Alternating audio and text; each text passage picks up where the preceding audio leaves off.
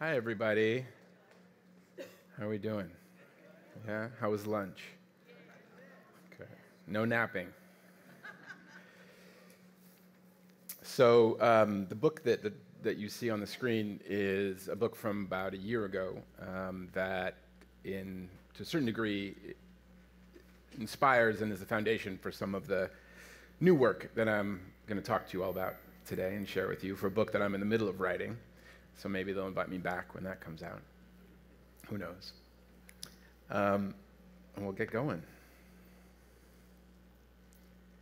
So there are currently more people migrating across the world than at any other time in human history.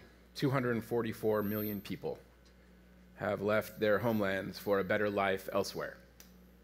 Many choose to move for work and higher pay, but increasingly there is no choice involved. Over 60 million migrants are believed to be forced and displaced by violence of all kinds: political, ethnic, sexual, and environmental. And within those displaced, 26 million are categorized as refugees and asylum seekers. And that's a number that roughly matches the population of North Korea, a number that is actually bigger than the population of Hungary or New Zealand or Jamaica, a number that is bigger than the populations of over 200 other countries around the world. The Migrant Songbook is the name that I give for how all these movements, chosen and forced, willed and coerced, successful and failed, embraced and halted, are changing the way the world sounds. Since the start of this century, the 21st century, 22 new walls have been erected between countries around the world to stop the flow of undocumented and unwanted people. And for each wall, for each checkpoint, for each camp and detention center, there has been music that tries to make sense of it and struggle against it, and inevitably finds a way of crossing through it. It seems proper, George Steiner wrote last century, that those who create art in a civilization of quasi-barbarism, which has made so many homeless, should themselves be poets unhoused and wanderers across language. It also seems to me proper that in this next century, so many of those who make the music of global society are singers and guitarists and DJs and oud players and doumbek drummers and rappers who are also unhoused, musical wanderers, seeking freedom and forging new political subjectivities across language, across borders, across nations, and through, under, and over walls. المنبو السوداني منبو المنبو الفكياني منبو بعودي في كماني منبو هدي أجمل الحاني منبو منبو يا حبيبة محلاكي منبو ده المنبو خلاكي منبو تتمايلي في خطاكي على أنغام المامبو مامبو المامبو السوداني مامبو المامبو الفكياني مامبو في عودي في كماني مامبو ودي أجمل الحاني مامبو. A couple of months ago, I sat at a plastic bistro table in Victoria Embankment Gardens in London's West End, across from Mohammed Sadar. And before he started singing, he told me about growing up in the countryside outside of Khartoum, about growing up surrounded by the music of his uncles, of loving the songs of Kamal Tarbas and Mohammed Wardi, and about being stabbed by a member of the Sudanese government's military police, and then arrested for his peaceful demonstrations against what he calls his country's shit government. When he was released, he knew he had to leave. His family paid a smuggler, and Sarar was piled into a truck that traveled across the Sahara Desert toward Libya for 6 days. The sea was difficult, he told me, but not as difficult as the desert. No food, no water, little air. In Libya, he was put on a small boat that took him to Sicily, where he spent a few days in a detention center before he was released and set out for France. He hid in the bathroom of trains, caught and kicked off, and soon made it to Calais. He declared asylum to French police, who just told him to head to that Calais refugee camp, the one next to the underwater Eurotunnel and the ferry port on the English Channel. Known as the jungle, the camp was already notorious, an unofficial and unrecognized tent city of nearly 10,000 people from across Africa and the Middle East.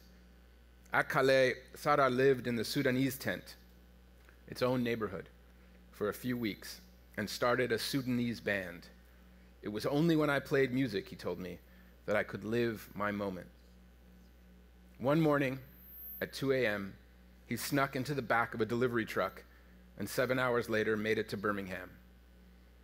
He was put with fellow Sudanese refugees in a shelter hotel in Croydon, then in an accommodation center in Wakefield, then a shared house in Bradford, and then once his status was confirmed, he traveled to Manchester and eventually to London to reunite with 2 British theater producers that he had met in the Calais refugee camp. They were writing a play about the Calais camp and asked Mohammed to join the cast. He and the play have been on stage since 2016, first at the Young Vic in London, then at the Playhouse Theatre in London, around the corner from the Gardens where we met. And this past December, Mohammed and the play moved to New York, which they just finished their first off-Broadway run. The song he sang that day that we met was Mambo El Sudani, a song he grew up hearing. It was written and produced and popularized by his uncle, the great Sudanese singing star Syed Khalifa, whose career ended with the rise of the Sudanese dictator Omar al-Bashir. In 1956, his uncle Khalifa released the song that made him into a musical hero, Ya Watani, or My Homeland, which was an ode to a Sudan that could not be returned to, a Sudan that had been taken away, a Sudan that his nephew Mohammed had inherited and had to leave. That day in the park, Mohammed wasn't just singing his uncle's songs. He was making a journey through sound, voice, and melody, a journey that he could make in no other form. It was a technique of refugee sonics, a method of migrant singing that I had seen all too many times before. Can music be a refuge? I asked him. Yes, he said, music can be a refuge. But then the song ends. And then what?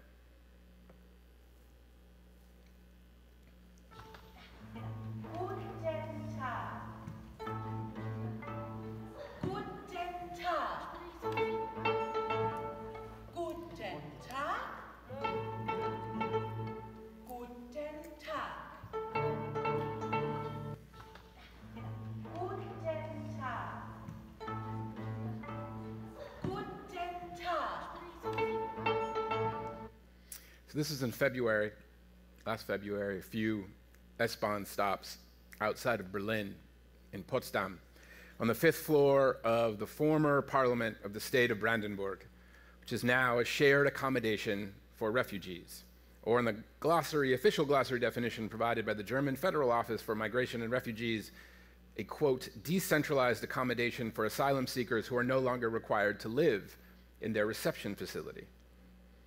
The voice you heard belongs to Marie Koge,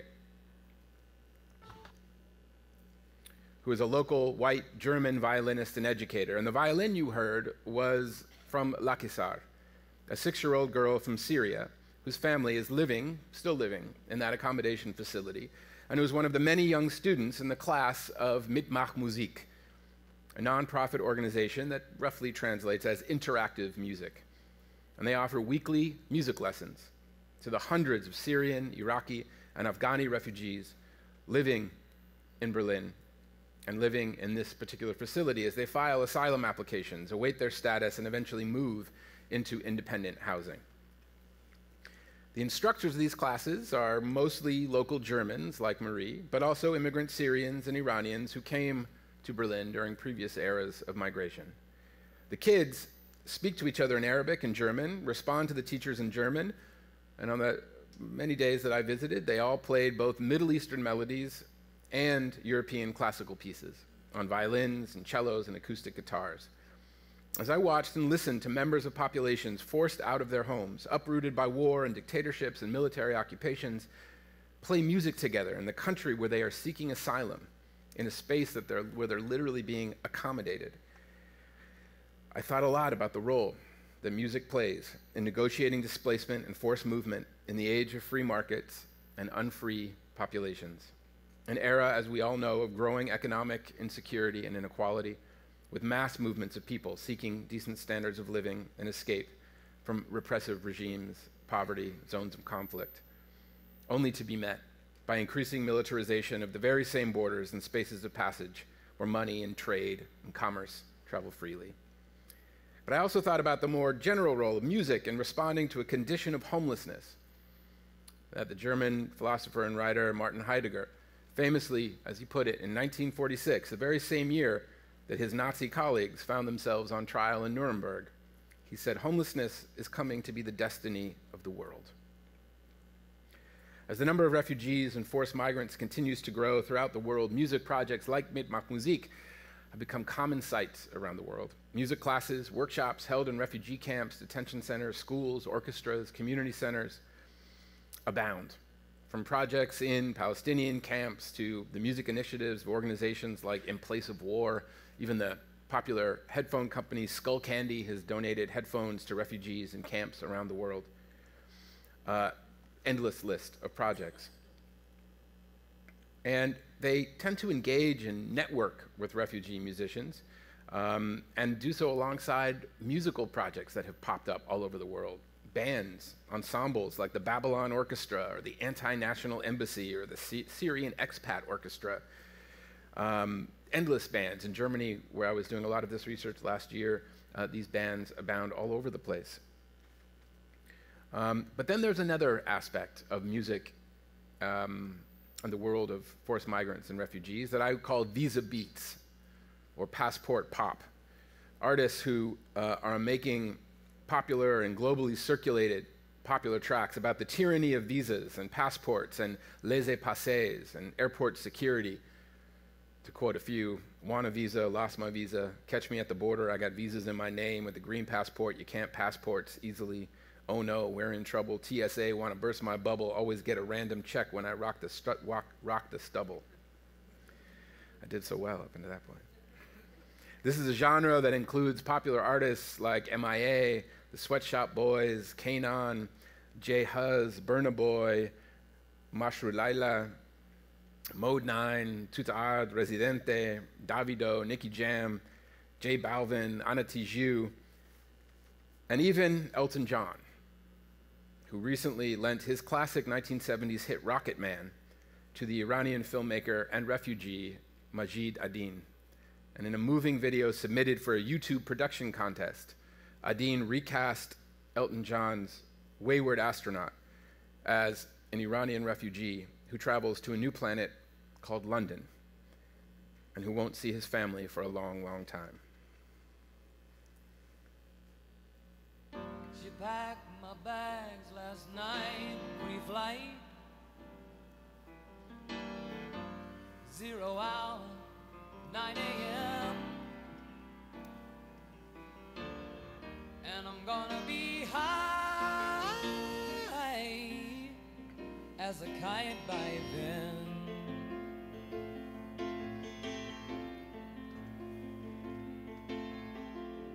I miss the earth so much, I miss my wife. It's lonely out in space on such a timeless flight.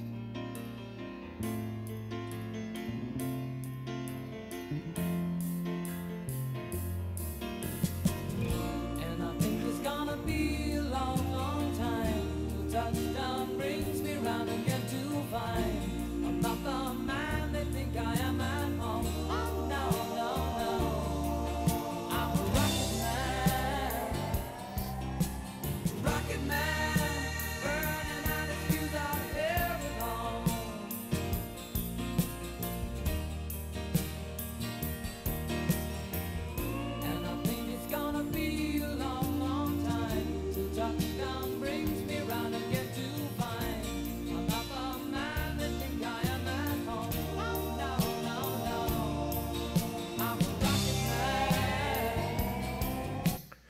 It's amazing, right, how changing the visual narrative and the visual context can change the impact of a song and produce a different set of emotional reactions and tears from the 70s to now.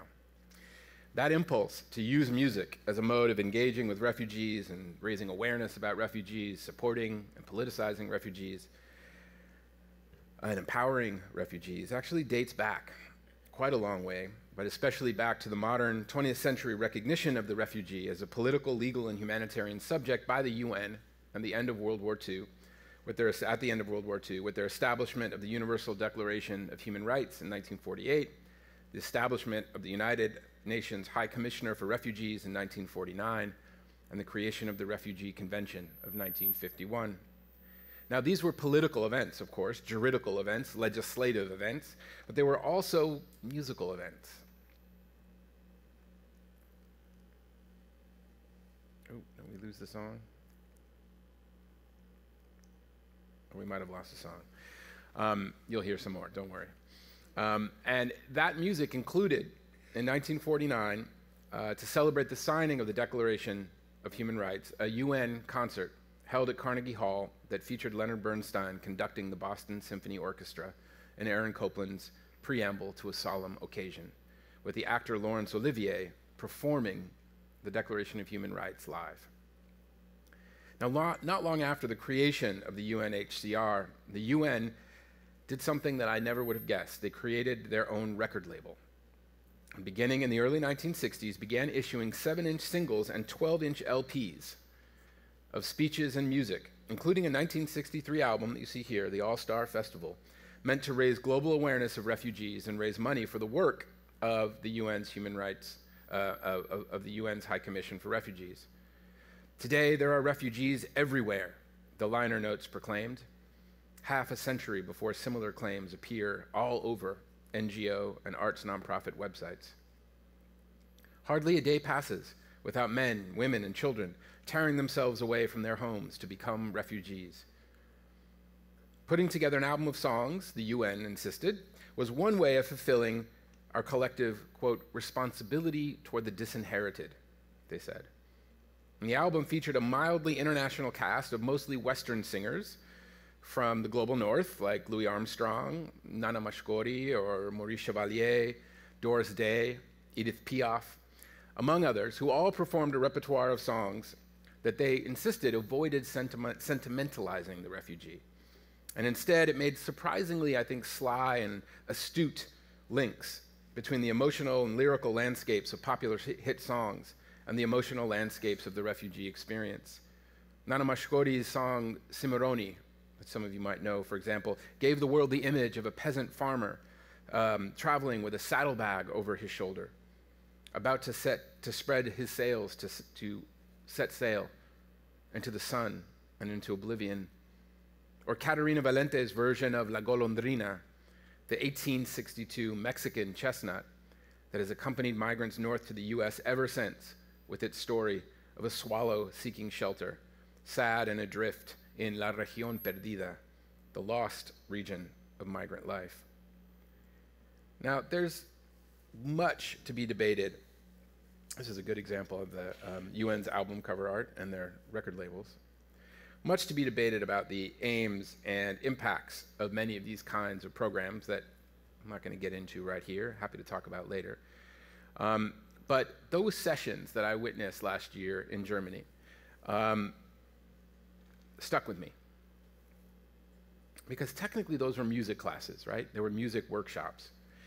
But they weren't rehearsals for pieces of music as much as they were rehearsals for something else, for new kinds of society. Beyond the songs rooted and beyond the songs that were notated in bright colors on the poster boards before them, what were those kids actually rehearsing in that class? They were being told to play a pre-existing language, but together in that room, body to body, life history to life history, what new music were they making? Was the music itself a temporary home, a momentary one, or was it even a precarious one? Was it a new society, a new European social order or social order of Iraqis and Syrians and Afghanis who stop being refugees and actually get to live beyond welcome with political rights as free Syrians, Iraqis, and Afghanis in a country where, to use and mistranslate the German phrase, where the boat is never full, where the foreigner problem, the Ausländerproblematik, is at the margins and not the center of German culture and European culture? Or was the rehearsal in those classrooms a new language for a community of strangers? So instead of all speaking German, they could now all speak this new music that they learned together, a music that they were being guided into speaking and learning, but a music that they were each having a direct hand in shaping. This was music in the making. New assemblies in formation, a new kind of improvised collective action that didn't smooth out all the differences between them, but allowed them to coexist together in the space of musical performance. On one of the days I visited, the little girl I mentioned, the violinist, was the smallest of the bunch. She played her violin with literally zero care for the music she was supposed to be following. She was plucking and pawing and stabbing and popping. She was out of time and out of tune, out of tempo, but she was so into it because she was following her own music. She was writing her own music. She was finding her way through the music, figuring out what her music was by playing it.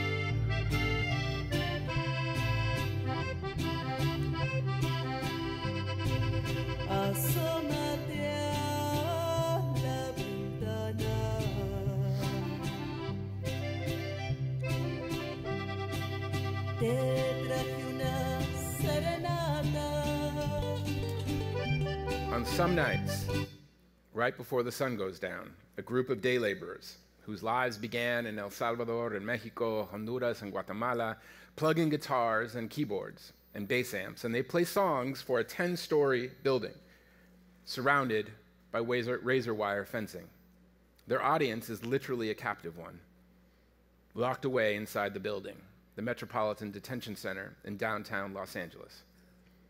Their audience are shadows outlined on slivers of security glass cell windows belonging to men who have overstayed their visas, men who have never had visas, men with children who earlier in the day they had dropped off at school, children who will finish school to learn that their father is now a shadow outlined on a sliver of security glass cell windows in downtown Los Angeles. Los Jornaleros del Norte, the band calls themselves, the day laborers of the North, call these performances that they do in LA chant down the walls. It's an ambitious order that I think is better understood as a kind of theory. A theory, let's say, of the sound of escape, or the sound of sonic migrancy, the sound of social motion.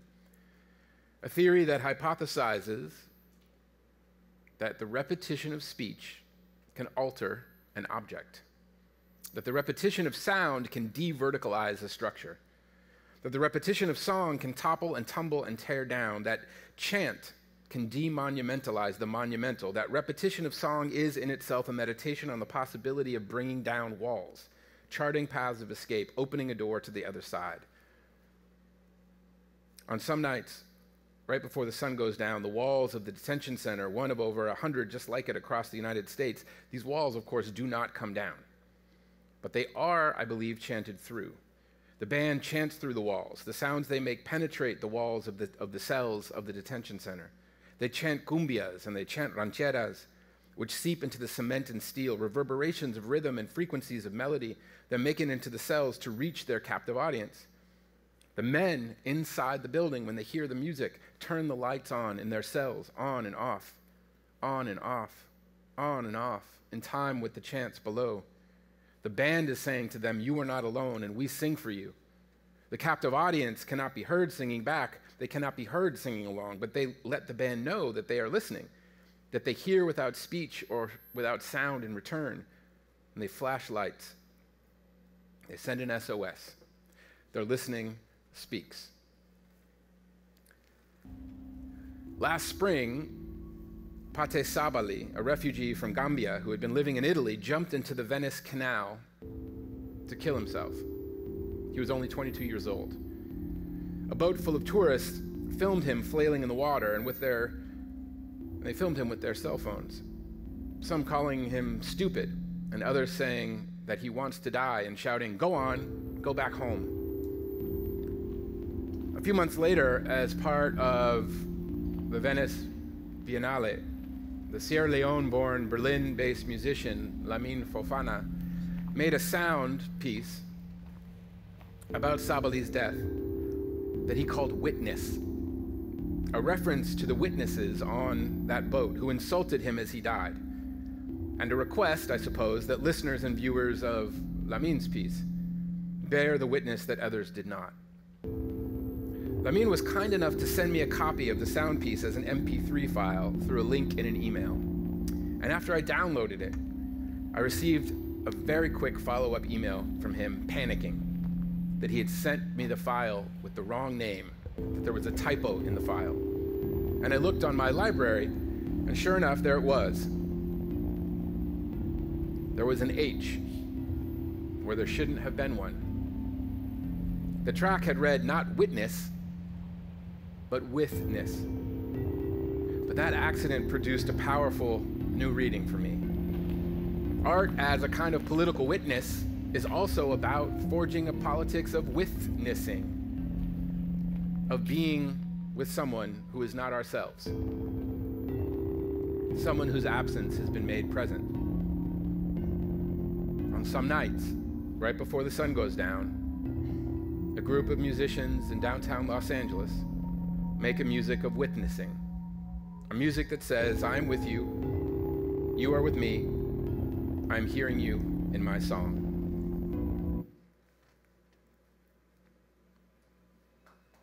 I'm not done yet.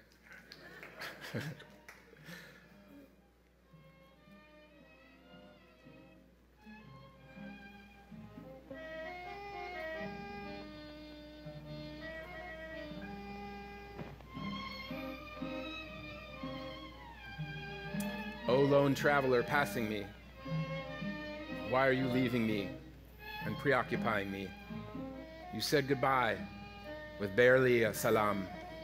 I'm giving you my heart. These eyes of my tears speak.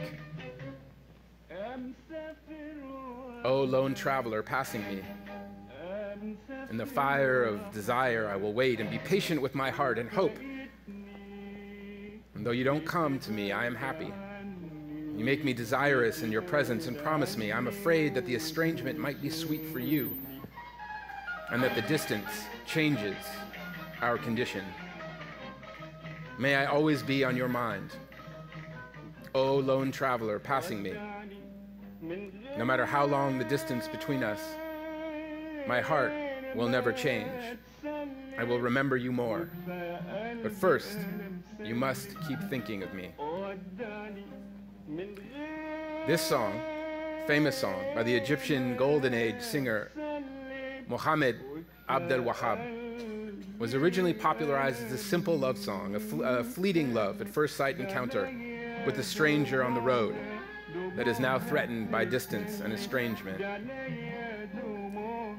But when Abdallah Rahal, who you see here on the screen, sang this song last year in Berlin at a concert for recently arrived refugees, its message had other meanings for all of the Iraqis and Afghanis and all his fellow Syrians, all of them in different ways, lone travelers, grappling with solitude and loss as they navigate Germany through refugee accommodation centers. When he was a lone travel crossing the Aegean Sea on the Balkan Peninsula months earlier, music was a tool of survival. Abdallah was a Tarab singer in Aleppo before the war became too much to bear, and he soon became yet another figure on that now familiar trail. You go from Syria to Lebanon to Turkey, get on a flooded boat to Greece that washed all of his documents away. And then he was on trains and buses and days of walking from Greece to Serbia to Austria to Germany. I tried to sing all the way, he told me. He traveled with people who had lost their children, their families, and their friends, and he knew that if he gave in to the sadness, he would lose himself as well. So he sang over the sea and over the land and at border checkpoints. And at the border in Corvatin, in front of rows of border police, he led 400 fellow travelers in an impromptu version of Syed Darwish's folk classic, El Helwadi, a song about the beauty of greeting a new morning as a rooster crows.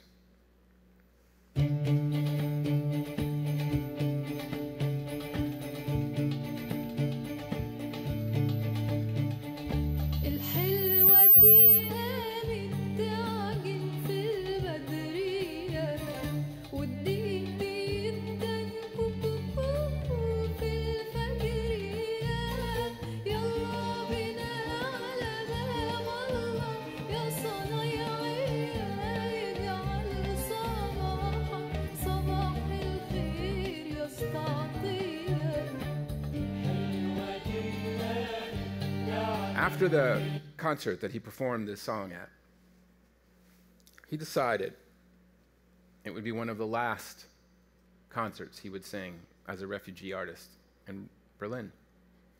Because Abdallah learned that the songs that he had known his whole life and the songs that he was singing to stay alive could quickly become traps, because he now was not Abdallah Rahal, the Tarab singer.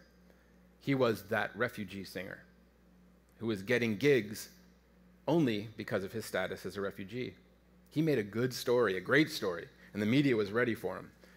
He had become equated with a juridical status he had not chosen, linked forever to his blue passport and to the job center. And he had become part of an economy, an industry of refugee spectacle that in the name of humanitarianism he found could also dehumanize you. It was Franz Fanon remixed by 21st century Germany. Look, Ma, a refugee. Or a new version of what Max Frisch, the Swiss writer, playwright, had said decades earlier about the Gastarbeiter, guest worker programs in Europe of the 1960s. Frisch said, "We wanted guest workers. We got human beings." Abdallah vowed to never again play a concert if he was invited as a refugee. He had to be invited as a Syrian, or as a musician, or as a human being. In the first place, Hannah Arendt wrote back in 1943 as a German Jewish exile, "We don't like to be called refugees." I'm going to end the presentation with a song much closer to home for me. It's a song written in 1862.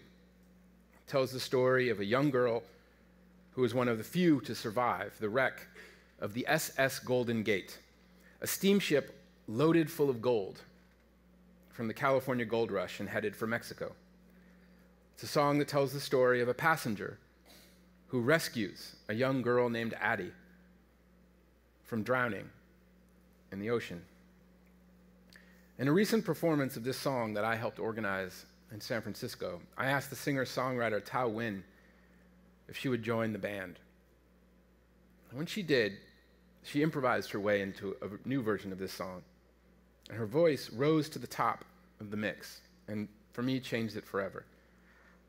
When she started singing, I heard Tao's mother, a refugee from Vietnam, who decades earlier had survived different boats and different waters. But I also heard so much more. I heard the Aegean Sea and the Atlantic and the Pacific and the Mediterranean. I heard the over 30,000 people who have died at sea since 2000 trying to cross into Europe.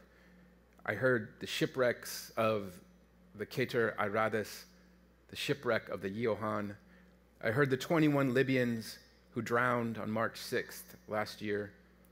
I heard dinghies, and I heard the Skyluck freighter, and I also heard the Zong slave ship, whose captain threw 133 slaves aboard to murder them all and claim the insurance for cargo lost in the Arctic swells of global finance.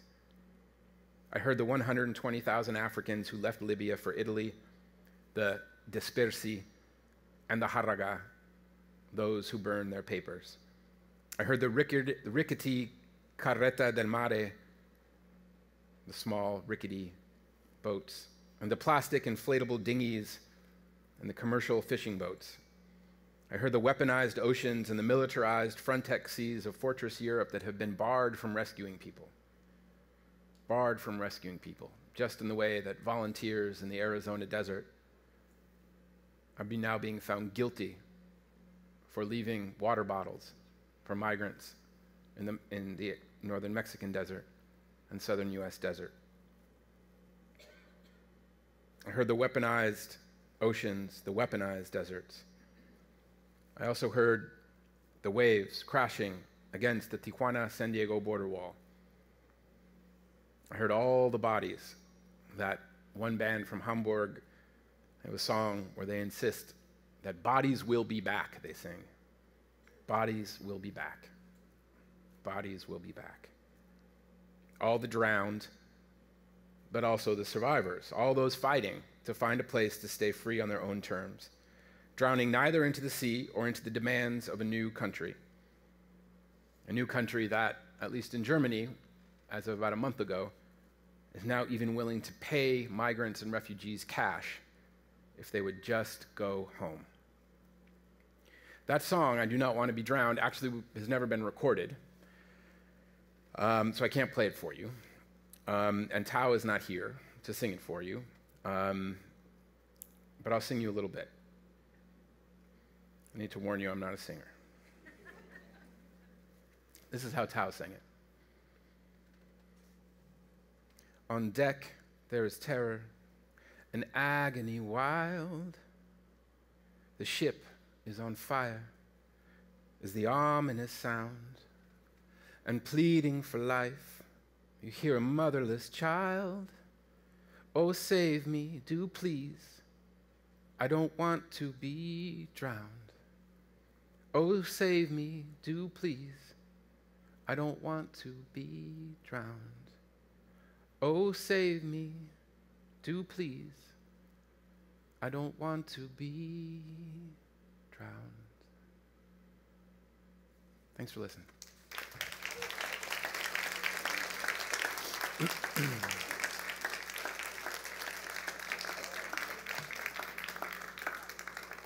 So we have 7 minutes. Those are just like those are bits, vignettes from the work that I'm doing and the writing that I'm doing, and I'm happy to have a 7 minutes worth of chat.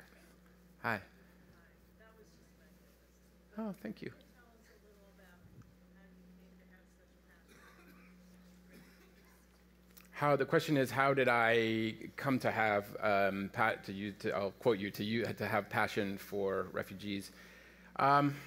Well, I think there's a couple ways of answering that. I mean, I think one would, I'd like to think that we all would have passion on purely humanitarian reasons for displacement. People who've been displaced forcibly for all those reasons, not just political, not just economic, but particularly, as I mentioned at the beginning, for issues around sexual violence, particularly. Roughly 50% of the world's forced migrants are women who can't go home because they'll be killed. There's a great New Yorker story that was done last year about Mexican women who have been deported to their death because they're deported from the United States back to abusive partners who kill them. So there's that. Personally, I come from a family of Holocaust survivors and Holocaust fleers. I was raised with a very influential figure in my life, was a great uncle of mine who was a Greek Jew from Salonika, whose whole family was murdered in Auschwitz. But he survived because he built furniture for the Nazis. And he got remarried in a DP camp in Germany to my great aunt. And I grew up in their world in West Los Angeles, where displacement was just kind of like part of your life. And I grew up loving music, and they all loved music. And that connection between music as a way of thinking about displacement and thinking and making sense of all that distance and all that exile was something that I just carried with me. And then I would, again, grew up in Los Angeles, which is an immigrant city. It's a city that doesn't exist without migration. Not just from Mexico, though we are a 50% Latino city, but is a hub. I think, we're the largest, I think we're the largest Korean city outside of Korea, largest Chinese city outside of China, I think second largest Japanese city outside of Japan, largest Salvadoran city outside of El Salvador, largest Filipino city outside of the Philippines, et cetera, largest Iranian city outside of Iran. And you know, you can choose to be blind to that, many do. But I think what makes a city like Los Angeles, what makes a region like Southern California so amazing in so many different levels, not just culturally, but economically, politically, is all these flows. And so I think I've been raised watching those things and thinking about them through music, which lends a different kind of relationship around empathy and ethics, I think, maybe. I don't know if that answers it, but it's an attempt. Yeah. Hi.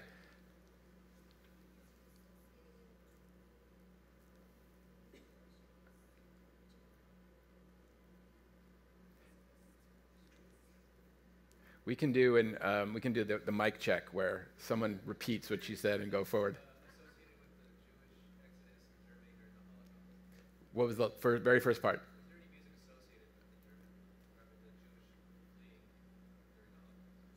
Was there music associated with the Jewish flight from Nazi Germany, made in Europe? You mean? Certainly, yes. There was music that was performed. There's been lots of books and a couple of documentaries made about music performed and kept alive in ghettos in Germany, with some singing in camps. There's been some ethnomusicological research on that. But really, the big story of that, of course, is the whole history of 20th century music in the United States. It's hard to imagine what Hollywood music, what art music, what contemporary symphonic music in the United States would be without all of those exiles. Of course, there's parts of Los Angeles that you can drive 4 blocks and, you know, that's where Schoenberg lived, and that's where the Gershwins lived, and that's where Adorno lived, and this community of immigrant and exile musicians who all had different relationships, not just to Nazi Europe, but to earlier decades of flight from Eastern Europe. You know, there's been a couple books about this, that there would be no music and maybe even no contemporary art as we know it without all of those migrants and refugees coming to the US. And let's remember, those refugees who were initially denied entry into the United States, that Jews fleeing Nazi Germany were turned away on boats before they were let in. So we've lived these moments before. And culturally and artistically, I think there's no way to argue around the fact that the United States, as we know it, as an artistic nation, is impossible without all of these populations, not just Jews and not just Europeans, but without the force of migration, the original sin of forced migration of transatlantic slavery. There'd be no music in the United States without the enslaved becoming free. So it's I think, an important part of these conversations.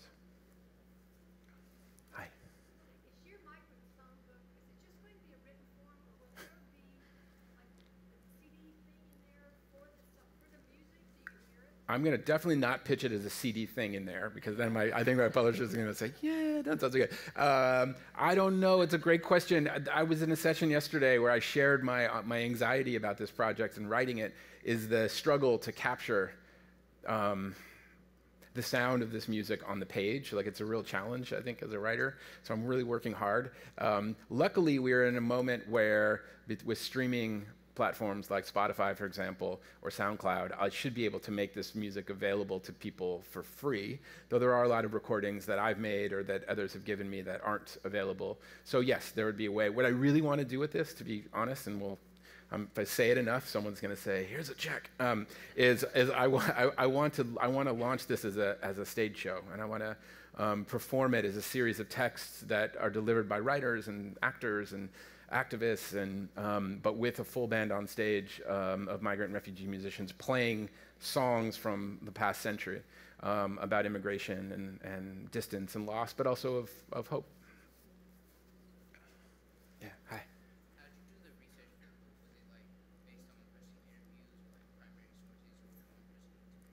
Great question. How did I do the research for this? Through primary sources, interviews.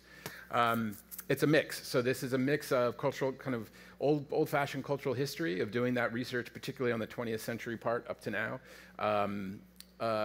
really being on top of what's happening in terms of contemporary debates and incidents within refugee and migrant life, but then go into musicians. And really, I wish I could tell you, this might mean like bad professor mode, that I had a really good scientific approach to this, but it was as simple where I started doing this in LA, where I just started noticing, so the band who played outside the detention center, I just started hanging out and asking them questions and started writing about them and asked if I could. And then when I went to Berlin last year, I just started asking around. Someone gave me the name of one musician.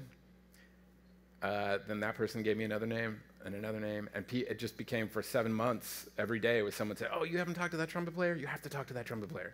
And then I'd go, you haven't talked to that drummer? Go talk to that drummer. You haven't been to that refugee center? You need to go to that refugee center. And it was this really generous chain of people saying, here's who you need to talk to. So the book is a mix of all those, kind of in a way, some of the stuff you heard, like a mix of that kind of writing and that kind of reporting. Hi. Oh, do we have time? We're done. I got this. Thank you all for coming very much.